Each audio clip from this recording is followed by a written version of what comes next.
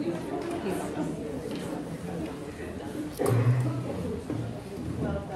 Thank you, Lindsay, for all of the snacks.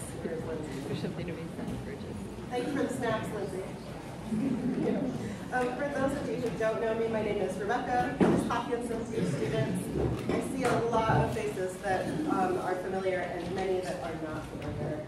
If you could just, as a point of information for me, if you have an EC kiddo, will you raise your hand? Early childhood kiddo? Grade school 1 through 6. Anyone have older kids? Who I just learned today, son is senior class president. So, okay, good. So I have worked at LCWS for 11 years. It's my 11th year here. And my class is currently in 5th grade. So the current 11th grade was my class 1 through 8, sorry. And all those high schoolers up there that have been to our grade school were mine in middle school. And I just have to throw that in because I'm just so proud of who they are. And I'm here to talk to you about cyber civics, so I want to talk to you as parents first, and then I'll talk to you as students, and we'll do a little exercise that I do with the kiddos. So before we start, I'm going to ask you to participate in a moment, and Kat was so polite in how she was coaxing you to participate. I'm asking you to be brave and speak out, all right? So the question is, as parents dealing with raising children in the digital age, when I say things like smartphones and digital media and multiplayer online gaming, I'd like you to just consider for a moment what feelings come up, what questions come up, and shut them out. Okay? So, smartphones. Could be toxic. Okay, good. Very, very helpful, actually. Good. How about, let's see, social media? No. Hideous. News. I missed what you said. Hideous. So I have no, concern, news, hideous, and there was one more I missed that I heard. This seemed like a good one. Depressing. Okay. How about multiplayer online gaming?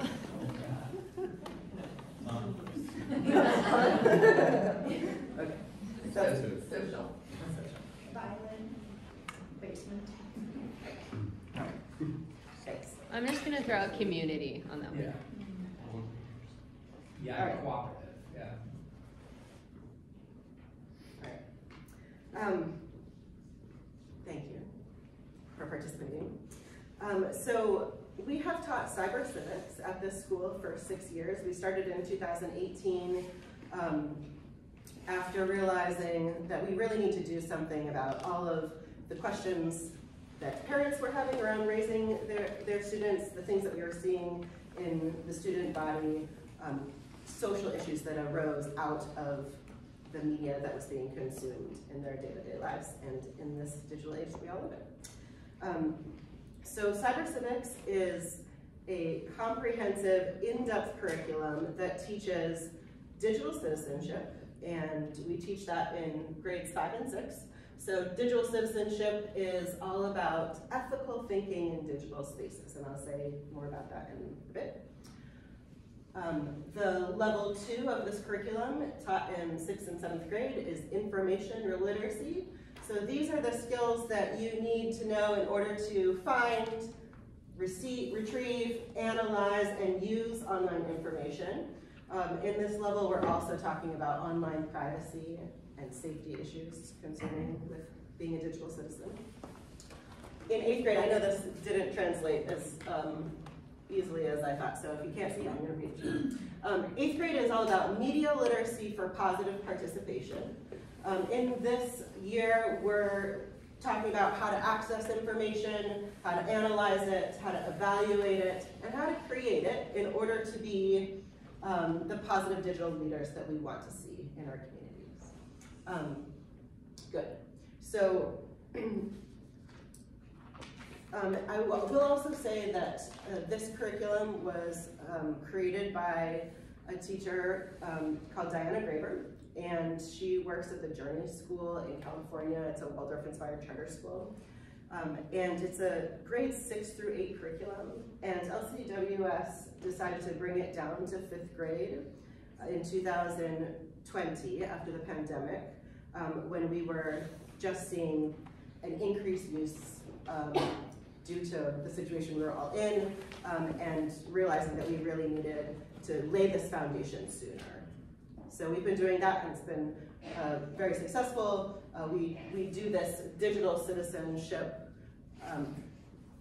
unit sort of very slowly and intentionally throughout 5th and 6th grade. So there's a few other things that I want to say about this curriculum, which is, it's down here at the bottom.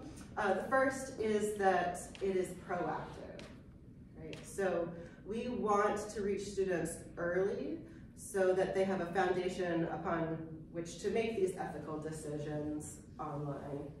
And we also want to empower them, right?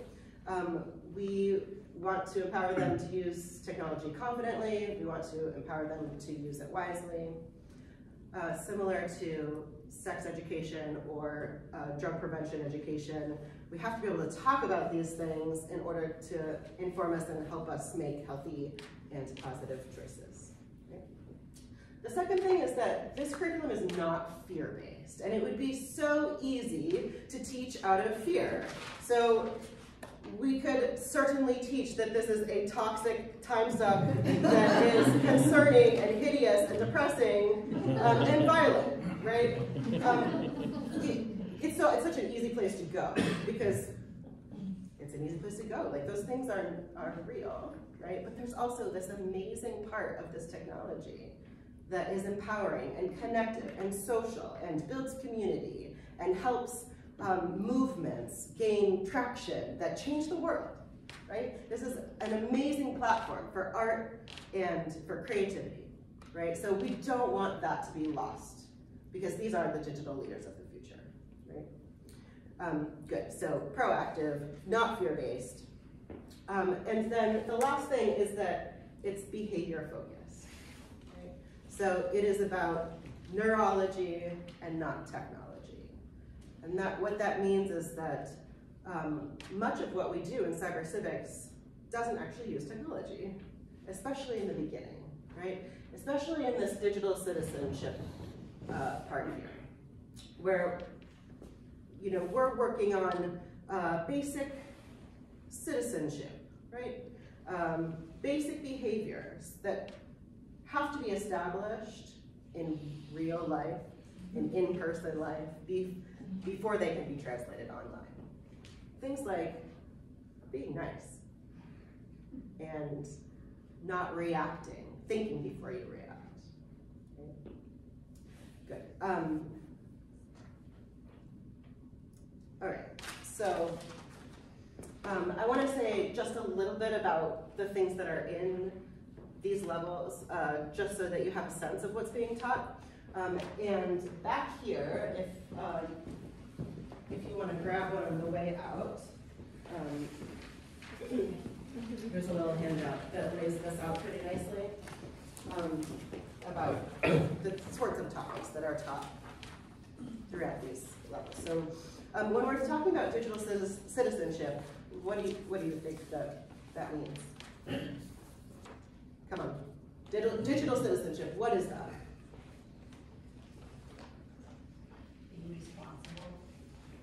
Being responsible online.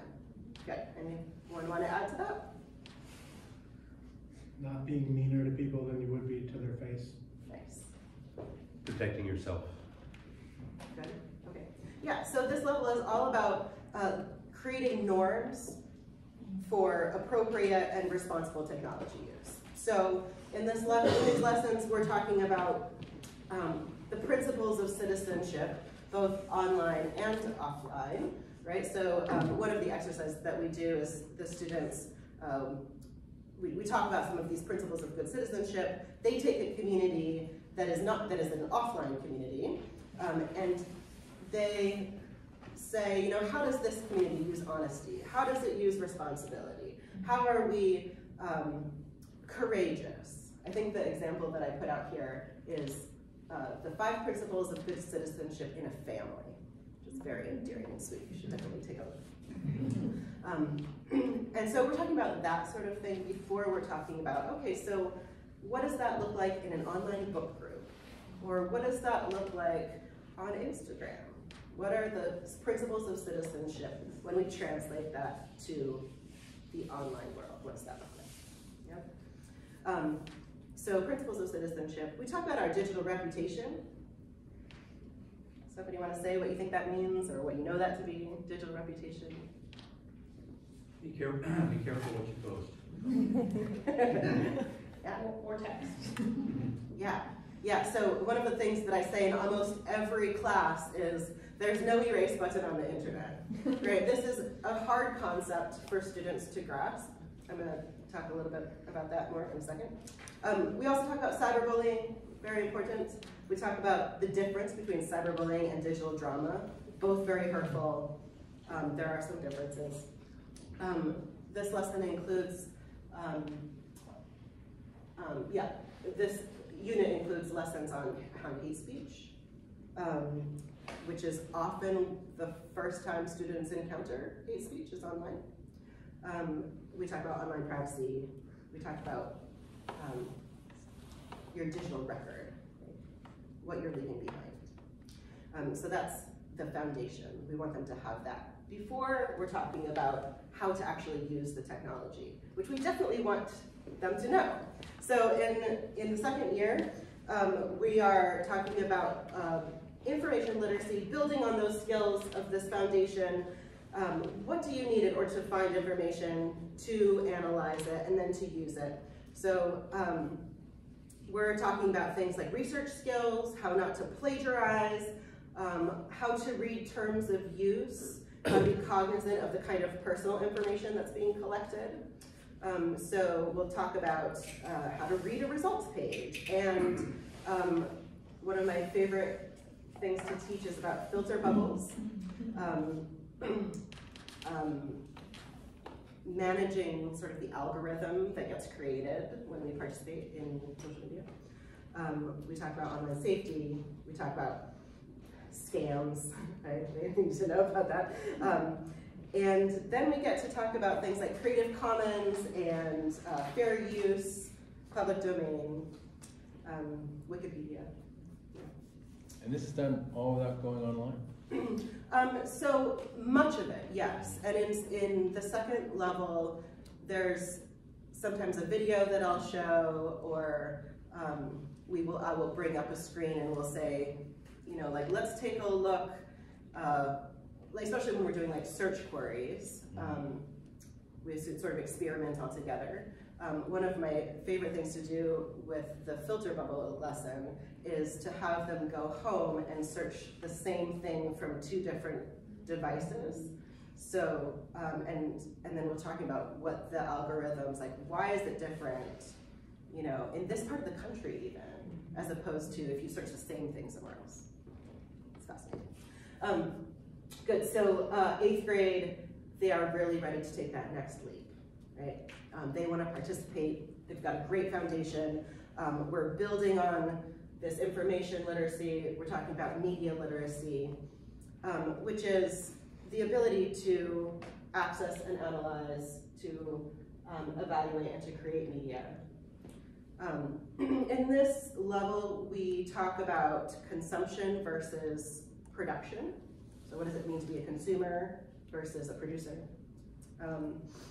We talk about persuasive technologies. We learn about analyzing information. There's a whole unit on fake news where we look at different ways, from different lenses around fake news.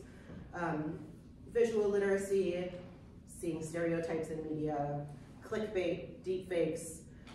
We talk about sexting. Sometimes I bring the sexting a little earlier if the class needs it.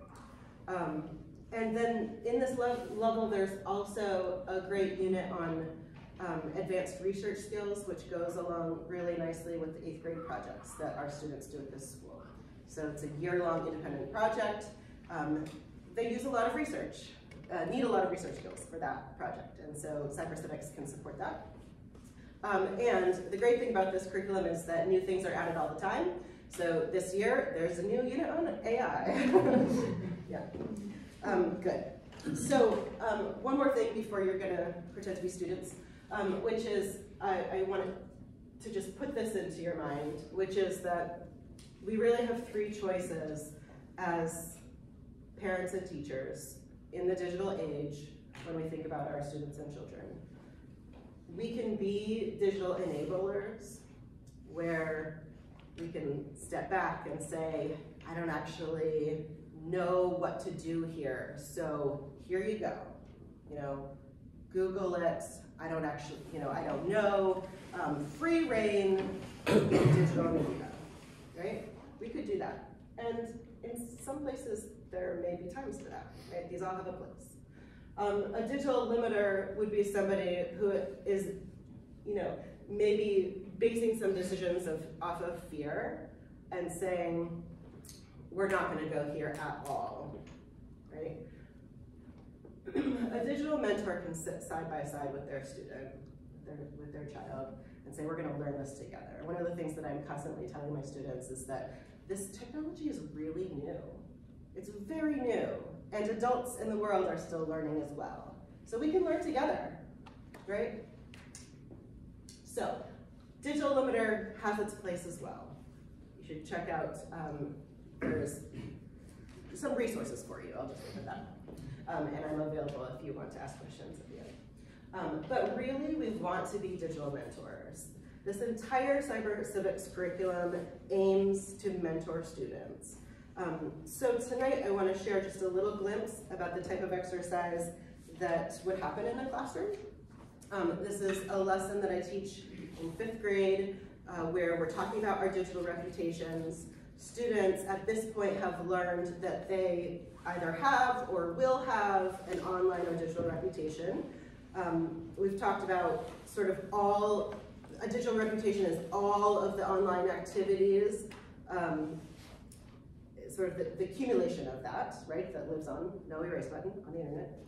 And that all that online information can be searched and copied and shared and seen by a large invisible audience, right? So this is what they have at this point before they do this lesson that we're about to do.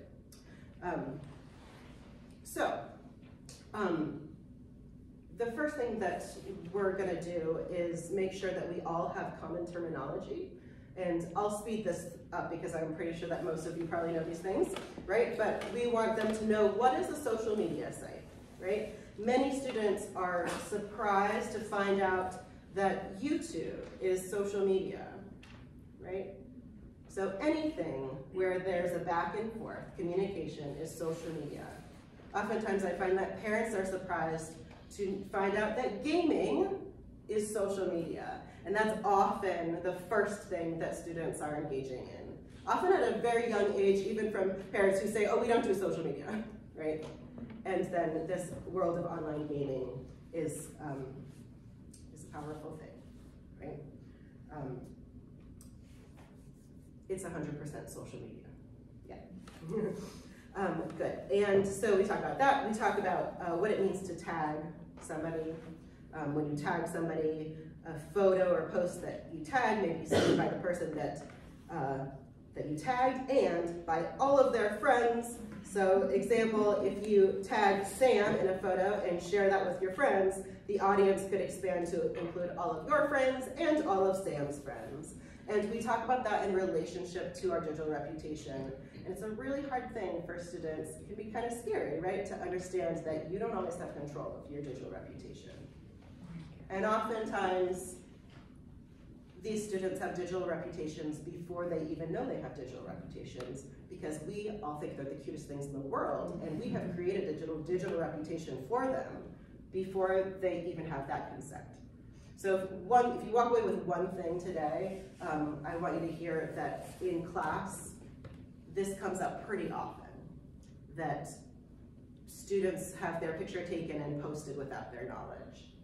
So just ponder that, think about it, because it might be an opportunity for you to have a conversation about, having that be more of a partnership. I try to tell them, it's just because we love you, okay? But as they start to become middle schoolers, they want to say in their digital reputation because they're learning about it at school, right? And they want to help cultivate that. You'll see over there that there's a couple examples of digital billboards, which it's an exercise where I want them to say, okay, so what do you want to be forward-facing on the internet, if and when you have a digital reputation?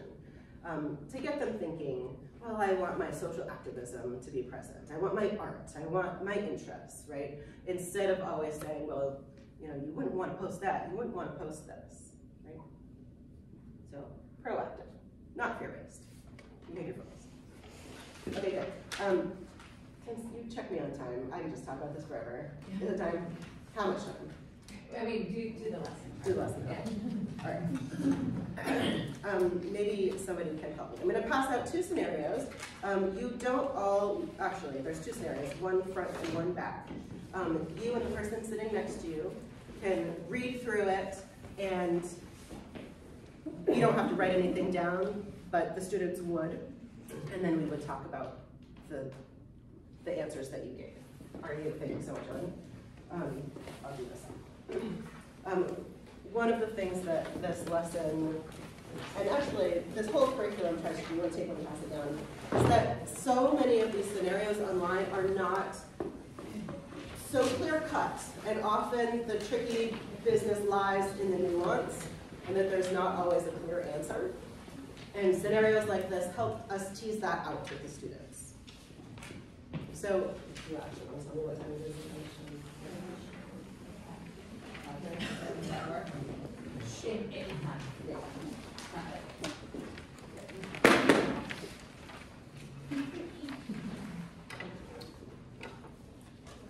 Sure.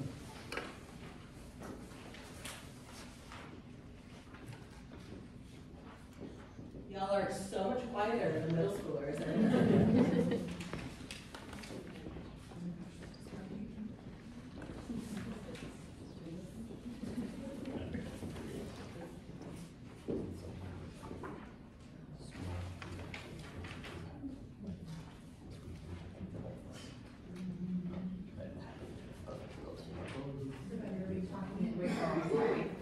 Yes, so once you've read it, find somebody close to you who read the same scenario as you. You can go through those questions and just see what comes up. See if you can answer some of those questions.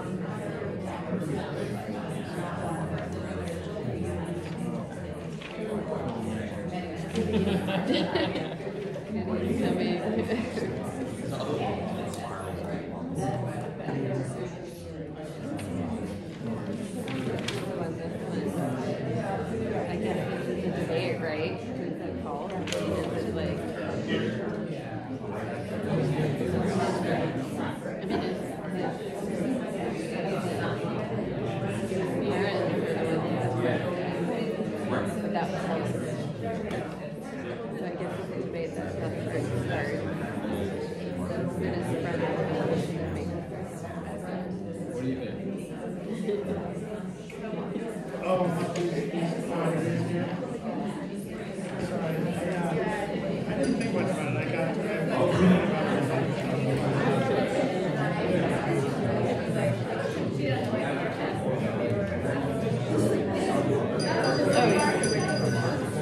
Well, he's into gaming.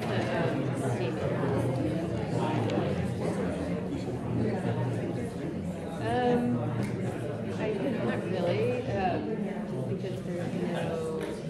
So we're not going to take the time to share now, but of course in the classroom, we would talk about this, talk about what came out of the groups. I find that these sorts of discussions and debates often lead us to bigger conversations, and I noticed that in the group as well. So one thing I want to leave you with is that LCWS supports digital citizens, yes, and also you all are the strongest community to support the digital citizens that you send to us, right? And that there's so much power in the parent-to-parent connection. So, you know, talking with your class parents, having shared agreements about group texts, knowing, you know, having every kid in your class know that when they come to your house, phones go there, or that you read their texts, and that's just a known thing, right? These sorts of things can happen when parents are talking to each other, and there's so much power in that. So I hope that this gives you just a little glimpse into what we're doing here, and know that I am easy to find. So if you want to, you know, bounce ideas off another adult, sometimes that's all we need as parents trying to raise children in this age, is just to have somebody to talk this through with. These are complex things that our kids are dealing with, and the community wants to support that. Yes? So I'm going to leave you with this verse, which is what we actually say in each class before we start Cyber Civics. And if you want, if you can read my handwriting, you can do it. Sorry, I'm going to stand here. So it goes like this. In this virtual age, let us sink our hands into what is real. In this age of light-speed communication, let us learn how to use our inner voices. In this age of increasingly powerful machines, let us learn how to use the incredible powers within. Thank you all so much. And I think Abigail is next, or Emily. I'm just going to introduce her. Yeah.